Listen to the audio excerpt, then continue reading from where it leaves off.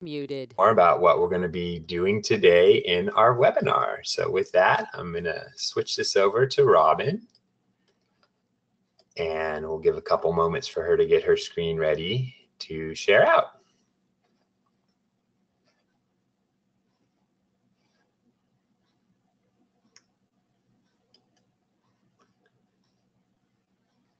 All right, great.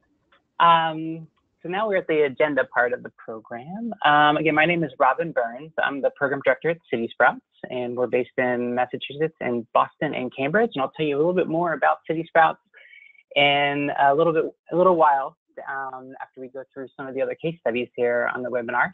But just again, a recap of who is here presenting. So it's CitySprouts, Gardeneers, Common Grounds, Connecticut, and the Ecology Center, as John mentioned before.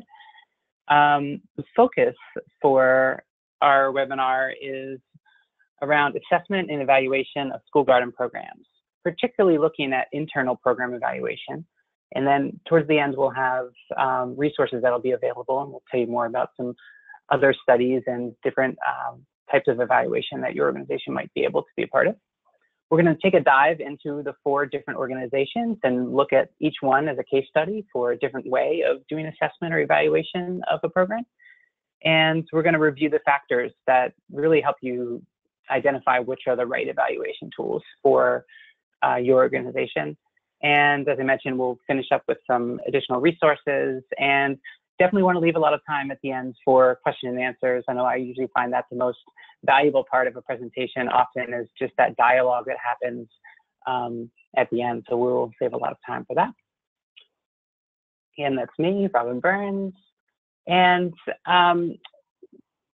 we wanted to highlight the School Garden Support Organization document that was created in December, as John alluded to. The second gathering is coming up this December, and one of the working groups that evolved throughout that week-long gathering was this group that was focused on identifying and measuring impact.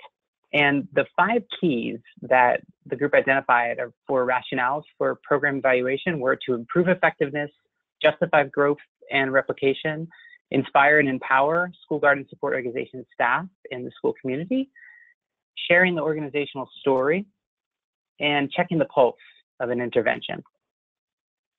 And there are definitely other things that you might be able to identify, and some of which we might allude to in our presentation here, but these are the ones that we kept coming back to as the 5 most common or important rationales.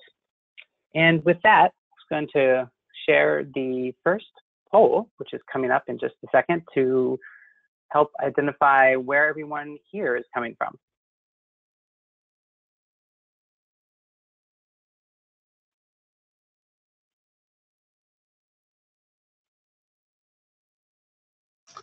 All right, so you can see your poll there, and you could select one of those under what do you measure, and give you some time to select your answer, and then we'll be able to share out the results.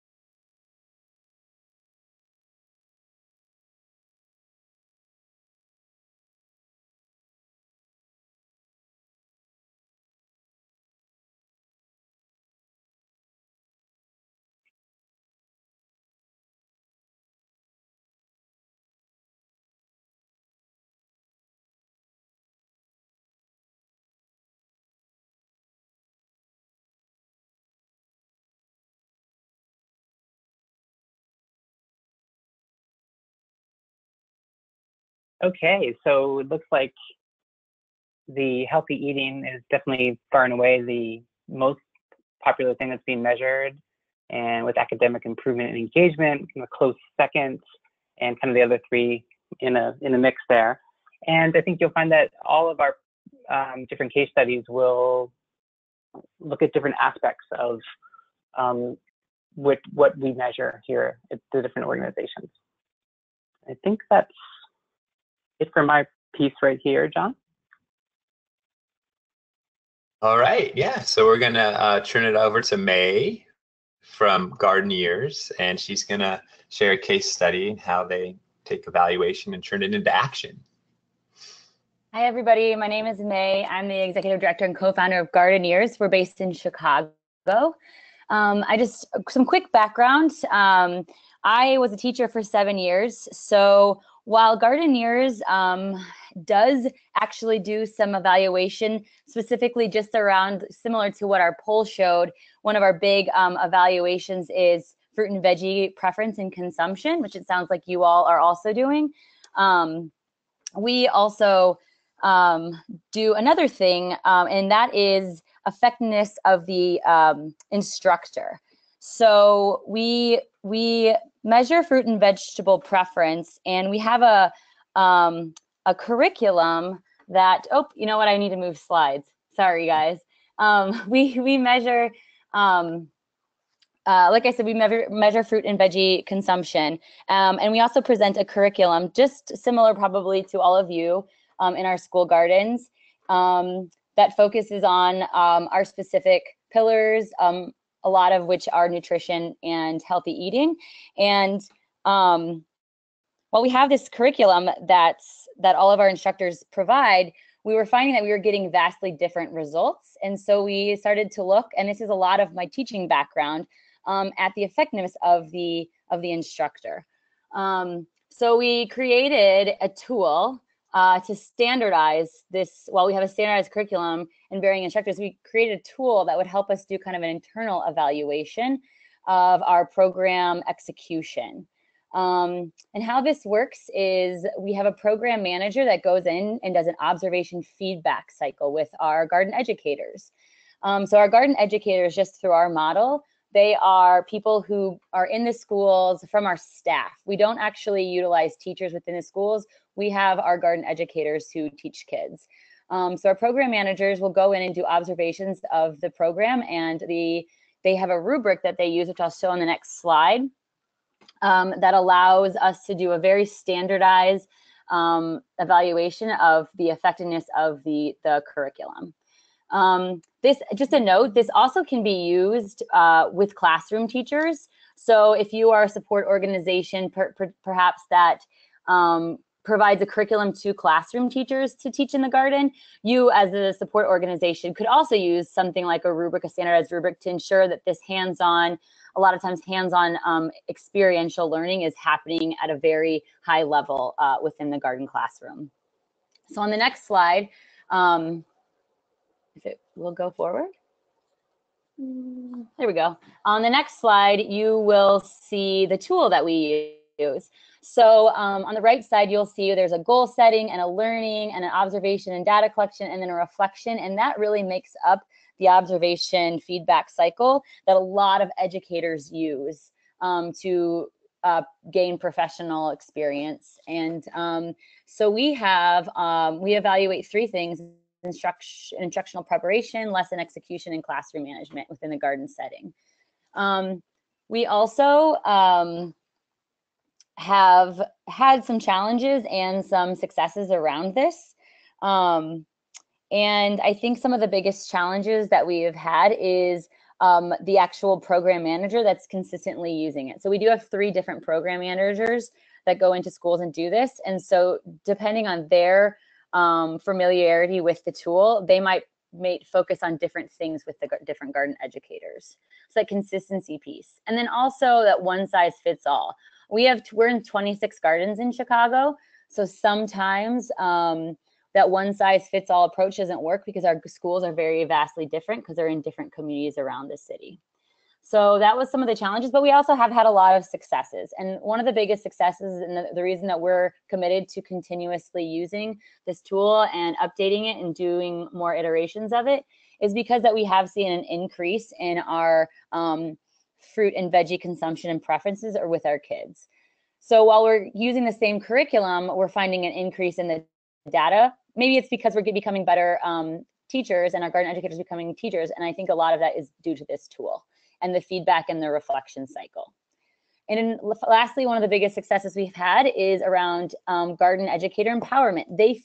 Our garden educators are feeling very good about their time in the classroom with kids. They feel like they're becoming better educators. They feel like their kids are learning more around health and nutrition, and they're really making the change that we want to see, that our mission is here to serve. So it's been a really fun journey, and we're definitely going to keep doing iterations of the tool. But you have this tool in the handout section. It's under Gardeneers observation rubric. Spring, it says Sping. I definitely didn't type Spring. I put Sping under the document, but you can definitely access that. And if you have any questions about it, please feel free to reach out to me. So that's all about the Gardeneers and some of the internal evaluations we do around instructor effectiveness. We're going to go ahead and do the next poll, and that is, why do you measure? So yeah, Tristana, if you want to go ahead and administer the poll, and everyone can answer.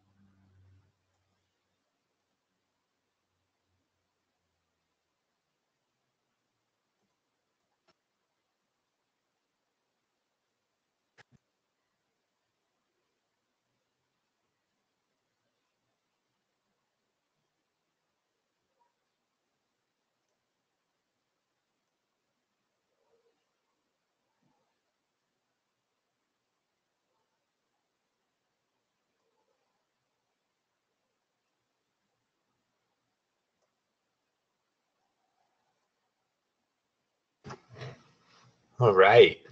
So looks like most people are looking to assess the effectiveness of their program model and their execution with 42%, and a good tie there for sharing stories with funders and justifying replication and growth of your program.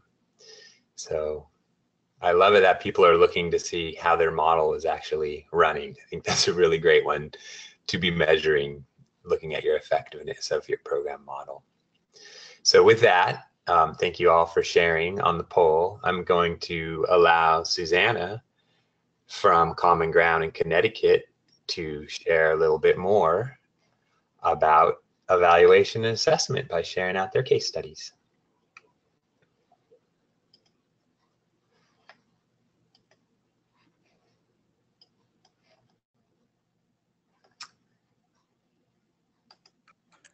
All right. Hi, everybody. I'm so excited to be here with everyone today. My name is Suzannah Holsenbeck, and I'm the Schoolyards Program Manager at Common Ground. We're a high school urban farm and environmental education center. So I manage the outward-facing work with our Connecticut School Garden Resource Center, also known as the Schoolyards Program. And we have hands-on management of school gardens, schoolyard habitats, and outdoor classrooms in 18 New Haven public schools in New Haven, Connecticut. And then we also serve as a hub for the state for school garden and schoolyard habitat work. And Suzannah, I'd like to remind you to click show screen in your control panel so we can see your slide, or I can share your slides if you'd like. That would be great. It's showing me that I am showing my screen, so Then let's see. Here we go. There you are. There we are. Okay, so I have the control now. Okay, apologies for that. So we measure lots of different things, but today I wanted to focus on our needs assessment, which is something that we do with school sites when we initially partner with them. So it's either administered as an application, or once we've agreed to partner, we work with the school to administer a needs assessment to various stakeholders. And John, I'm actually going to have you click the next slide. Okay, I'm going to switch presenting to me. Sorry. can't share, that's fine. This is part of our world, it's technical difficulties.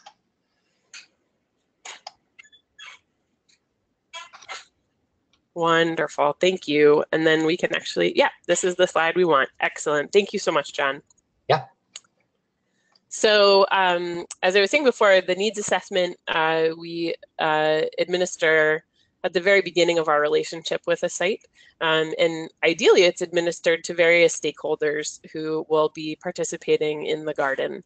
Administrators, teachers, parents, students, paras, the custodian, anybody who might have a hand in it, you name it. Hopefully we're getting some data from them. And the goal is really to get some baseline data on what the school values, what the community of the school feels is important. And we find that when we have the answers to that, we're more effective in supporting the school in designing, building, maintaining, and utilizing the garden. So whether it's curricular, health, behavioral, whether their goal is around community building, whether it's around building stewardship of environmental resources. Once we know that that's their goal, then that's what we're going to measure moving forward so that our measurement is both useful to us on a program side, are we successful with our support, but also useful to the school so they can see this is, we are achieving change when we do these things with our garden or our schoolyard or our outdoor classroom space. And the needs assessments vary, and the questions that we ask on the needs assessments vary based on who we end up surveying. So sometimes we don't have access to all the folks we'd love to survey. So if it's just administrators and teachers, we have a set of questions that we like to ask them. If it includes students, we have questions that we ask them. So it is more of a dynamic process. And if anybody has questions about what that looks like, I'm more than happy to go into more detail, either on this webinar or offline. My contact information is on the first intro slide with my name. So I'm going to move on to the poll. We'd love to know, who are you primarily gathering your data from directly? So take some time to answer that question.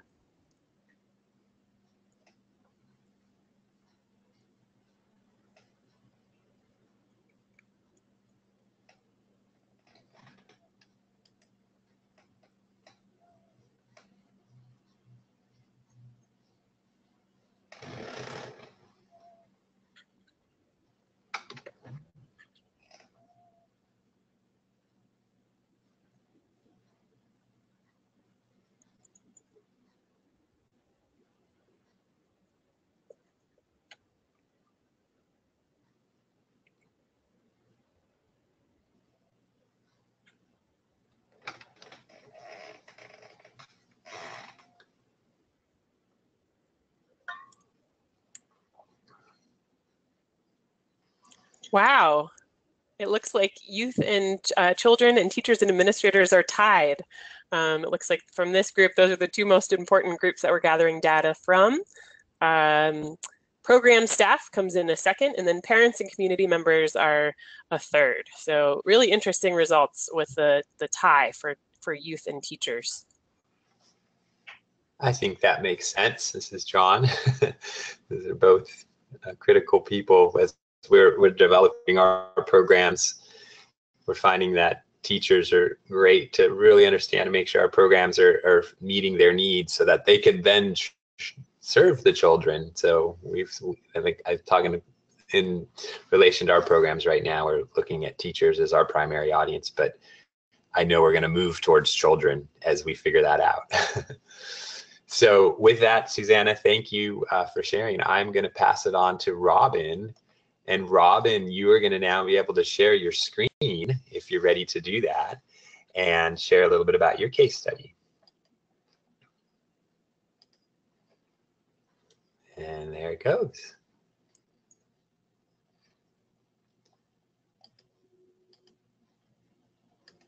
And CitySprouts. there you go, Robyn. I just unmuted. Okay. Great. Hello again, everyone. Robyn Burns, Program Director at CitySprouts.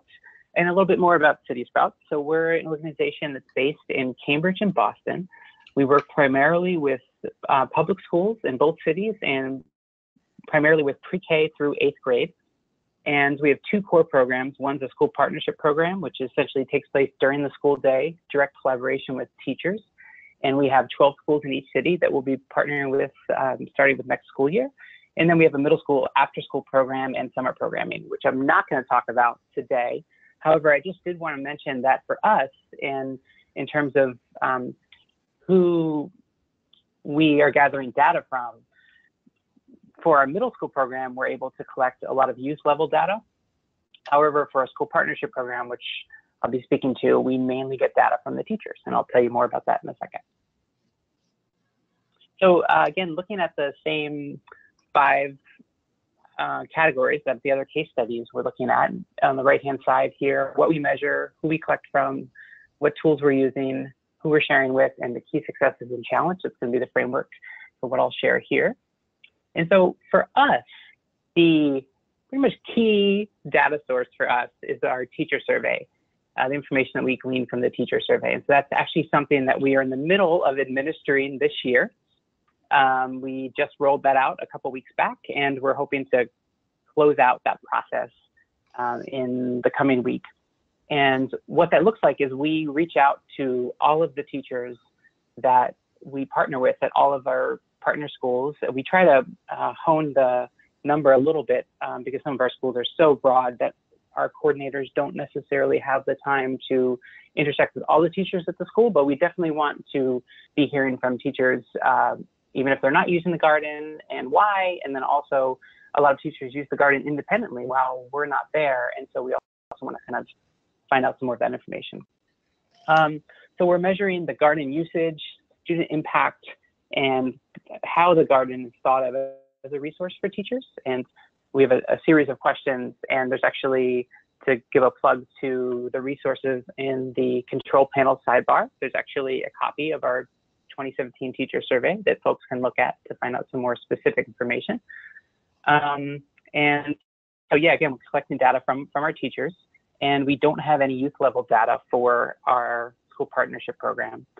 And we also collect information from our garden coordinators. So our garden coordinators use Salesforce, and they have a piece of Salesforce called our garden coordinator logs, or what we just simply refer to as our GC logs.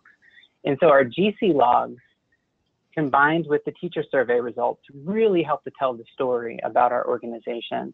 And the garden coordinators are keeping track of all of their teacher interactions. They're looking at teacher planning, co-teaching, evidence of peer-to-peer, where teachers are supporting each other around using the garden. And we also document all the specific activities that we're doing in the garden, which then helps us just internally from year to year.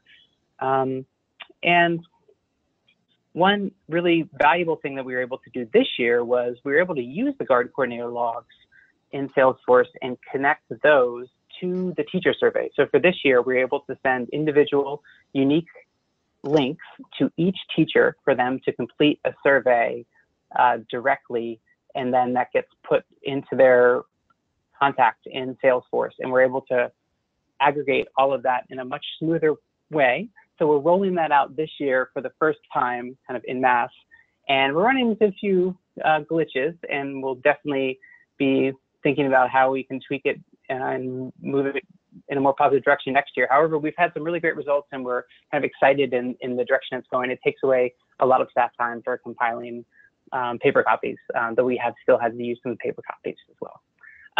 And we share these results with a similar group of folks that lots of other organizations would, staff, board, and externally the partners and funders. And again, here's the teacher survey, just a quick snap of it. And then also I have the snapshot from the past full school year, which is also available in the resources on the side of the screen. And lastly, just wanted to review the successes. So it was a really big deal for us to get the new online survey up and running, get the staff comfortable with administering it. And we were able to work with a pro bono consulting group that really helped us get that off the ground and feel really comfortable rolling that out this year. And then it's really helped us compile a really big data set that we're using to get a sense of our programs. And the nice thing is that because we're kind of moving away from more of that kind of paper copying and then kind of transcribing all of that after the teachers complete the survey, it's going to help us with a little quicker turnaround to share out the results to our schools and to our partners. And of course, the challenge is many teachers are really busy. Lots of other partners are also asking them to complete surveys. So we definitely run into a challenge there. And we've been fortunate that most of our principals are really supportive partners to CitySprouts. And so they're really helping us get some of this information from teachers and helping find staff time to do that. And so we really appreciate those levels of support.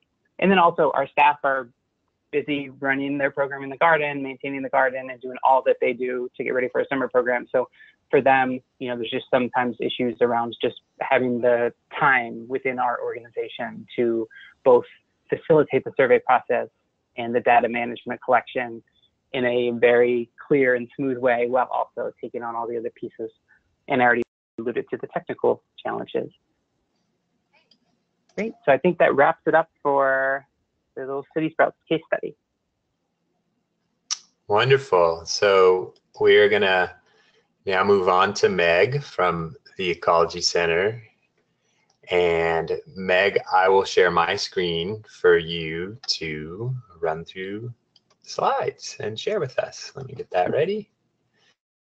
And as our presenters have been mentioning, we have lots of copies of our surveys and the tools that we use in the handout section in your control panel to the right. And then also on our website and forum, we have a best practice document that links through to many of these resources. And we will end today by sharing more resources than you'll know what to do with. With that, Meg, how about you go on and share a little bit about how you all do assessment? Great, thanks so much, John. So I'm Meg Hiesinger, and I am our Director of Community Engagement at the Ecology Center. We're located in San Juan Capistrano in Orange County, which is in Southern California, just between south of Los Angeles and north of San Diego.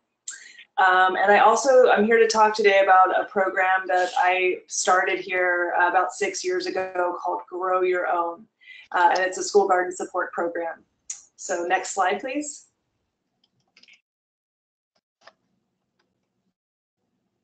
There we are. Thank you. This is more kind of reference notes on what I'm going to talk about, but if you can flip to the picture of the Ecology Center, I can share a little bit about us and Grow Your Own. So this is a picture of our site. We are located in a historic farmhouse and have about an acre of farm and gardens. And our whole idea is to become a regional model and ultimately a national model for hands-on education around sustainability for all ages. So like I said, about 6 years ago, we started the Grow Your Own garden program kind of in response to a need from the community around us. So we were having school gardens come to us and say, hey, we have a garden, but nobody's using it, and you know the principal's threatening to pave it over if we don't do something, that kind of thing. So we basically piloted this program with a couple of these leaders. The program has changed every year, kind of based on the changing needs and feedback from the teacher community that we work with. So we started out hands-on with 3 schools, and we now work hands-on with 50. The goal of the program became pretty clear. So when we first started, we were going into schools and kind of teaching lessons ourselves to the kids. And when we first started evaluating, we were directly surveying the kids, you know, kind of quick quizzes on what did you know about this before, what do you know after, to get a sense of retention. And then we quickly realized that our focus actually was on building sustainable community around gardens, that our real work was in in supporting the garden leaders to create systems in their gardens so that they would be able to maintain themselves year in and year out. So we realized that actually the kids weren't the people that we wanted to be evaluating anymore. We can flip to the next slide, please.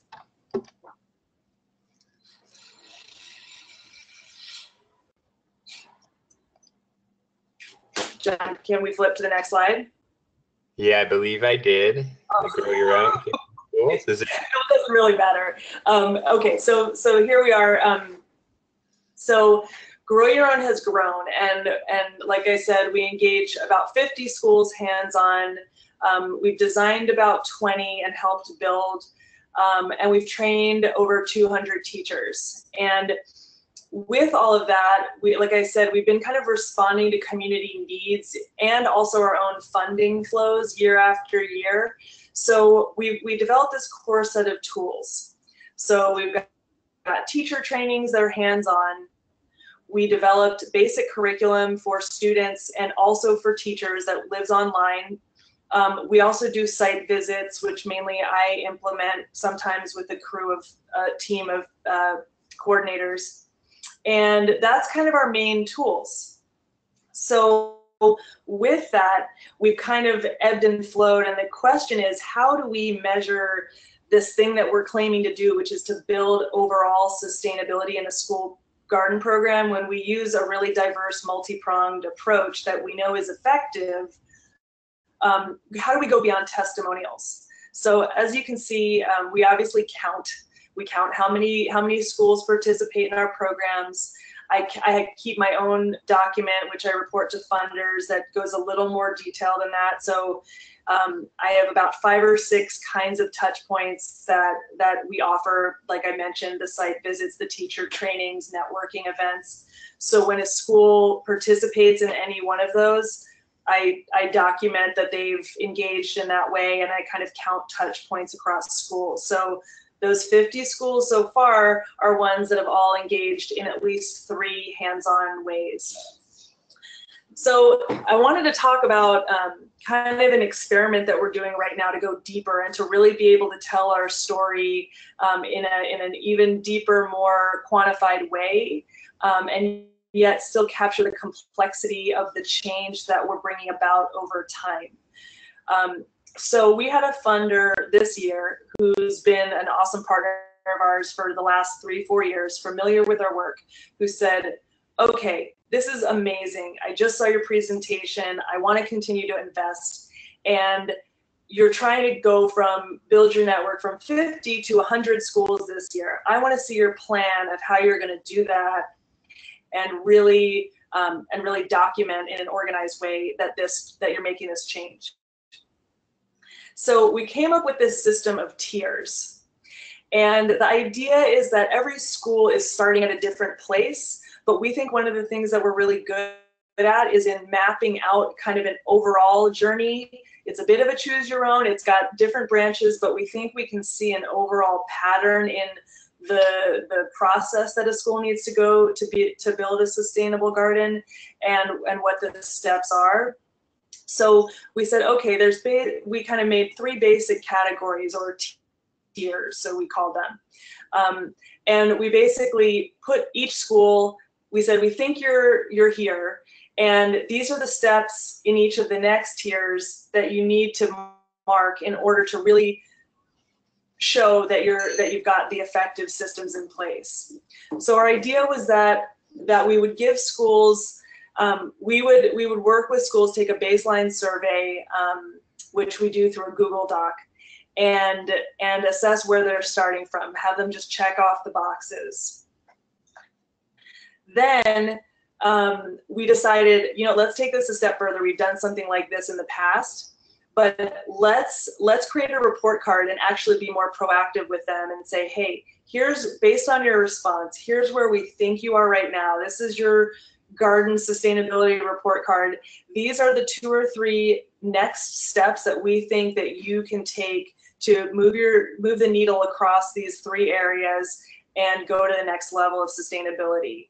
And then it's taking the pulse again at the end of the year. Did you move the needle? If so, great. Then we have incentives like coming and giving you free hands-on garden classes or a free teacher training. So really motivating the schools that are actually doing the work, I guess. So like I said, we've done the tier system already, and now we're adding on this more interactive report card, and stay tuned.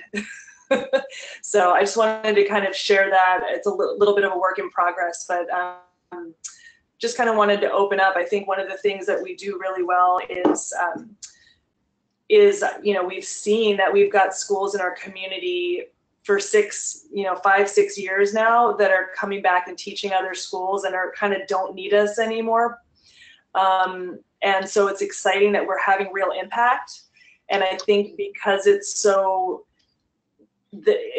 many ways that we're touching in on each school over so many years, and we have such a small staff, that I think our challenge is to find a really effective way, aside from photographs and powerful case narratives, to quantify that impact in a better way.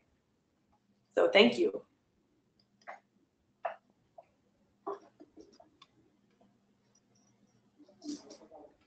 All right. Was that it, Meg? Yes. Wonderful. So now, well, thank you all presenters for sharing your case studies. Now we're going to share a little kind of overview on some of the greater resources that we collected and some insight when we thought about evaluation tools. And I'm going to invite Suzannah back on, who was a part of our Leadership Institute, of School Garden Support Organization Leadership Institute last December, and kind of came up with some of these tips and factors to consider when you're selecting an evaluation tool. And then we're going to close out by sharing more resources. And I grabbed a screenshot of an incredible resource that we put together that helps us decide what kind of tool to use. And then we'll go for questions. So Suzannah, are you able to jump on? And Great. speak? There you are. Great. Hi again. Thank you, John. So this was a series of questions that we came up with in December, and it's sort of a checklist for SGSOs to go through when they're choosing an evaluation tool. So thinking about organizational capacity, how many staff members do you have? Do they actually have the time to collect data and then follow up with that data, evaluate it, do the data entry? Depending on what kind of tool you're using, maybe that's really time intensive. So we've maybe all been in that case where we get a whole bunch of data back, but then we don't have the time to look at it. So really considering organizational capacity is important. Obviously, what outcomes are you measuring? You want to know that. Who is your target group? And this is important because depending on who your target group is, that might influence the type of evaluation that you use. Maybe it needs to be translated into a different language. Maybe it should be handwritten and not online. Really knowing who you're targeting is important. How you will use the information resulting from this resulting from this evaluation. So are you using it just internally to know whether your program is working? Are you sharing it with funders? Are you sharing it back with the folks that answered the questions that you asked? Really important in considering that and what kind of back-end design you want for that tool, which can also save staff time. So if you ask that first question, what's my organizational capacity, and you come up with, we really don't have a lot of time, thinking about creative ways to partner with folks who do measurement and evaluation for a living or as part of an academic trajectory. So just speaking for Common Ground specifically, our Schoolyards program partnered with a measurement team at the University of Connecticut this year to look at developing an evaluation around using gardens as behavioral intervention resources. So we didn't have the knowledge to really delve into a lot of that, and so it was invaluable to have UConn partner with us on that. And then finally, what kind of technology systems and other media are needed to support the data collection and analysis process? Do you have that already? Do you have it in your budget to get it? And then what's your plan for sharing those evaluation results? And should that be built into the analysis of your data? So that's just a quick run through of hopefully some helpful questions to ask yourself and your organization before you choose an evaluation tool. All right, thank you, Suzannah. And this slide here just shows an example of some of the resources that we're sharing on our best practices document. So once again, we had a School Garden Support Organization Leadership Institute in December of 2016 with about 35 organizations, and we put all of our common knowledge together and made best practices documents on various key activities that School Garden Support Orgs operate in. And these are some of the examples and resources that support this topic of impact, managing, assessing impact and sharing it as well.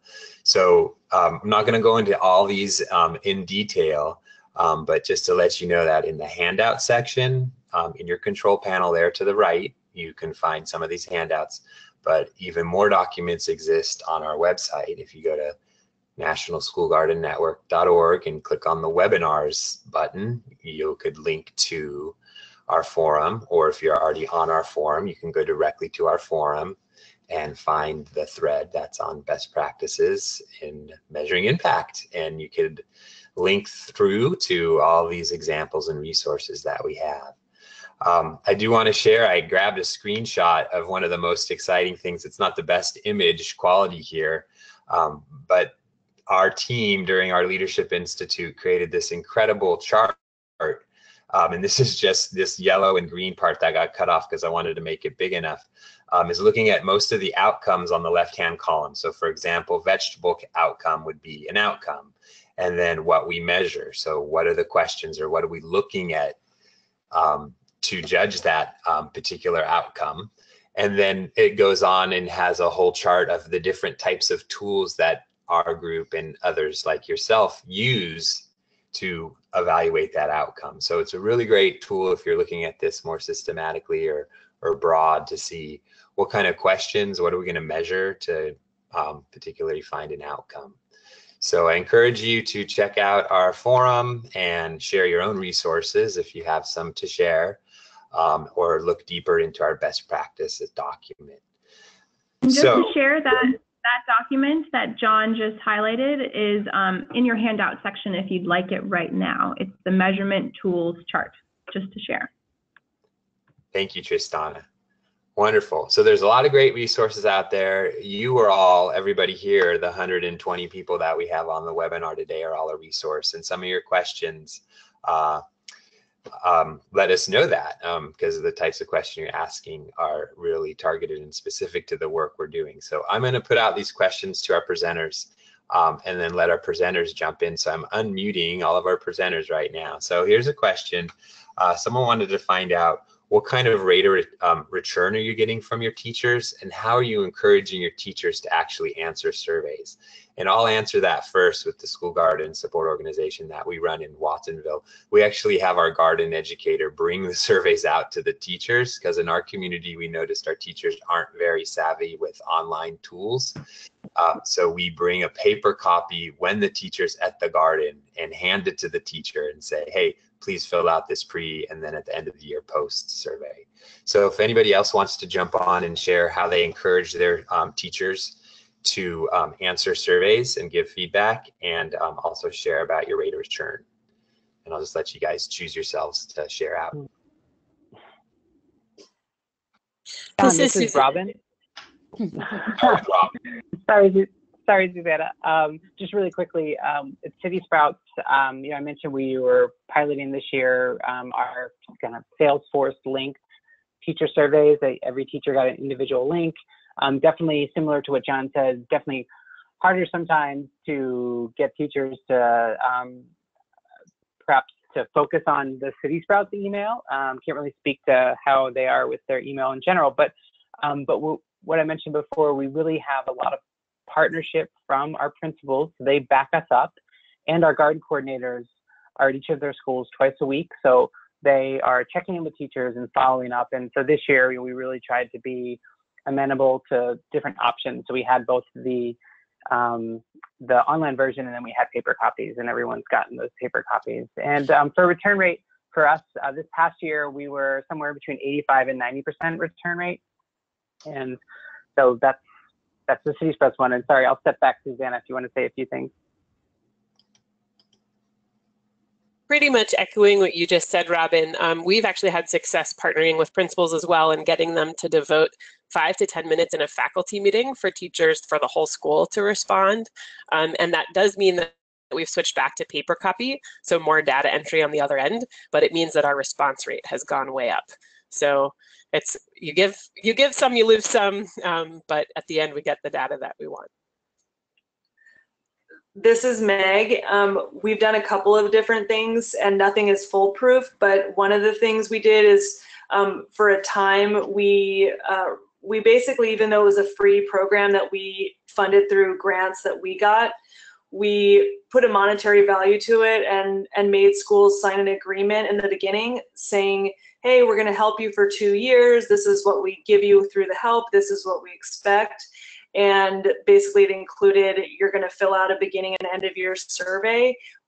So that kind of made them take it seriously. Like when we gave them the reminder, hey, you haven't filled out this survey, it was like, oh yeah. And then we also, wherever possible, would go deliver it in person. And now when we don't, now that we've got more schools, we create incentives. So we partner with companies like compost companies, et cetera, and get donations from them or local nurseries. And then we offer like, you know, cards and compost and tools and stuff like that that we get free to give as incentives to schools that complete their surveys. Great. Any other presenters want to share how they encourage responses in their surveys?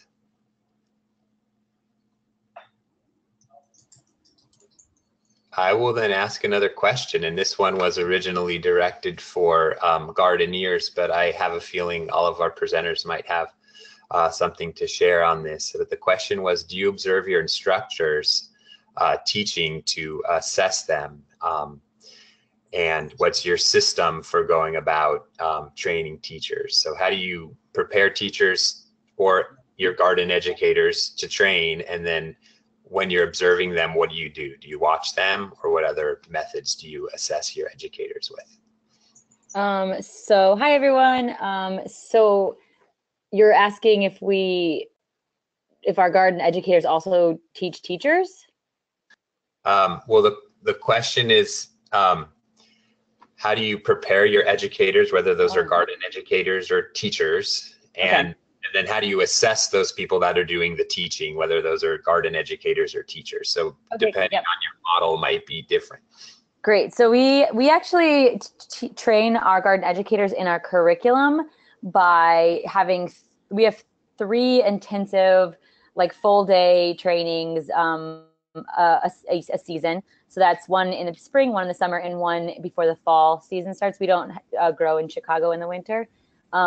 And then we do weekly staff meetings. So the garden educators spend about a week or an hour per week where we do a full like new lesson rollout, and we practice role playing the lessons so that, they make any different modifications for the grade level they're teaching. So that happens kind of a weekly touch point, and then those intensive seasonal rollouts, and that's how we kind of train them in the curriculum. And then we evaluate them using the observation rubric that I shared. So garden program managers go in and do a half an hour to a 45-minute observation on the instruction and the execution of lessons using the rubric. And then they have a sit down right after the lesson with the garden educator, and they talk about they discuss the lesson using the rubric, and then they reflect on it and they set goals for the next one. So if 2 of the sections were, below expectations, or, they both felt that they weren't that great that day, they'll talk through them and they'll set goals around those specific things for the next lesson. And garden educators are observed usually, depending on the need, once every other week for effectiveness of lesson execution. And I believe that this model can work for teachers that are also providing garden education in their classrooms. depending on, what organization you are and depending on what curriculum you provide to your school to support organization, you can help ensure their execution of the hands-on experiential learning, which is different than a lot of teachers, at least in CPS schools, help guide them through that process. Does anyone any other presenters want to share how they prepare their educators and evaluate them? This is Robyn again from CitySprouts. I can quickly say that our model is a little bit different. We don't have any curriculum that we are bringing to our school partners. So we're actually sitting down with the teachers and finding curriculum connections with their existing curriculum. And so what we do is that we really have it all be based on that collaboration with the teacher and our individual garden coordinator, who's a staff person at CitySprouts.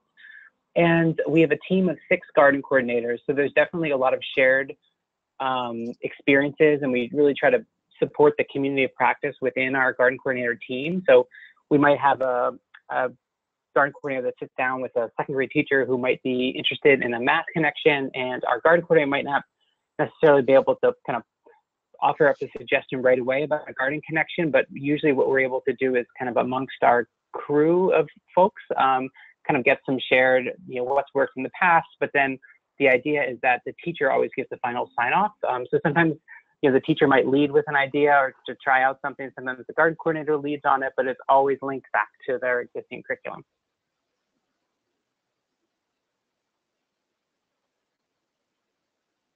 All right. So I'm going to put out 2 more questions and then we'll close our webinar. I do want to note that many people have asked in the questions for us to share like tools and resources that we use, our checklists, our surveys, and our goal is to share as much as possible so that you all as school garden support orgs do not have to reinvent the wheel. So we will look at those requests and when available, share those back out. Here's another question. Someone asked, what kind of polling tools do you use? So, and specifically, like, what did we use for today's webinar? So for today's webinar, it's just the polling system that's built into GoToWebinar. And then other tools I could mention that we've used would be like SurveyMonkey or Fluid Surveys. And now Google Forms actually has a polling tool now as well. So do any of our other presenters have any other polling or survey tools that they find useful that they use? Did someone mention SurveyMonkey already? SurveyMonkey is definitely a great one out there. Yep.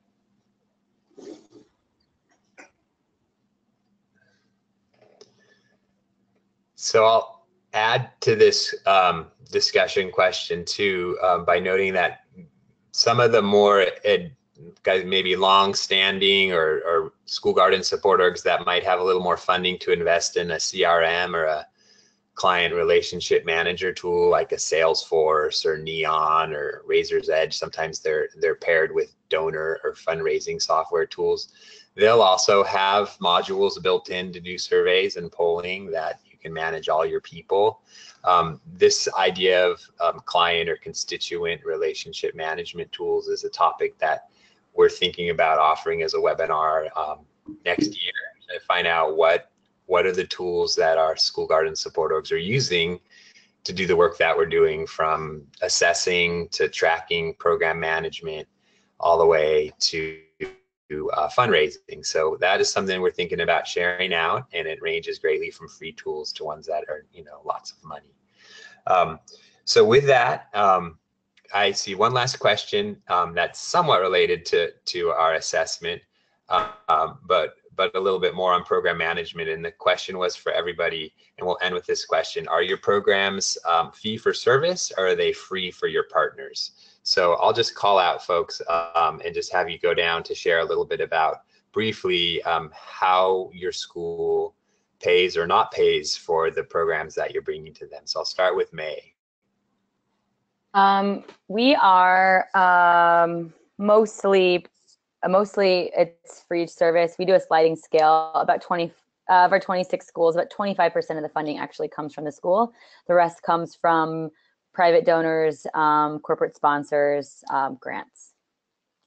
Thank you. And Meg, how do your school gardens pay or receive the programs that you offer? Yes.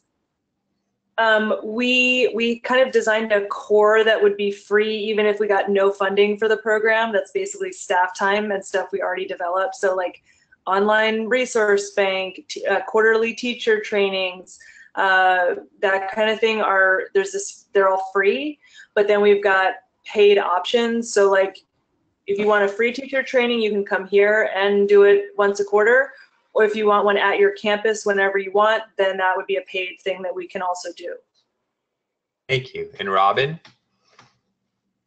Yeah, so we have a service contract with all of our schools, so they all do pay. It ends up working to about 1/3 of the overall cost to run the program. And the 2 cities that we work in, it's slightly different. In Cambridge, we're fortunate to be a line item in the district budget. So all of the schools are included in the from the district funds.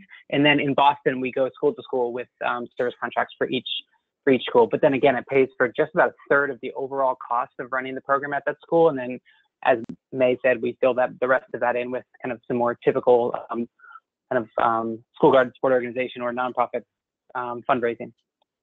Great. And Suzannah, we'll end with you. Yes, we are a combination of all of the above. So with our New Haven schools, it's primarily grant funded from a variety of grants. And then we also do fee for service work as well. So it's a combo. All right. Well, thank you, presenters, for sharing your models and your insight. And thank you, audience, for hanging on with us for a little bit over an hour. I did include that last question, wasn't necessarily directly related to impact, but so many school garden support organizations are interested in that question as they continue to develop their models. I do want to point out that that is a question that was discussed on a prior webinar that we had, which was on sustaining and institutionalizing school garden support organization work. And the screen up here has the website where you can find our archives and sign up for future webinars. So we thank you very much for joining us on this very informative webinar, and we look forward to seeing you in person or on our forum. Thanks a lot, and take care.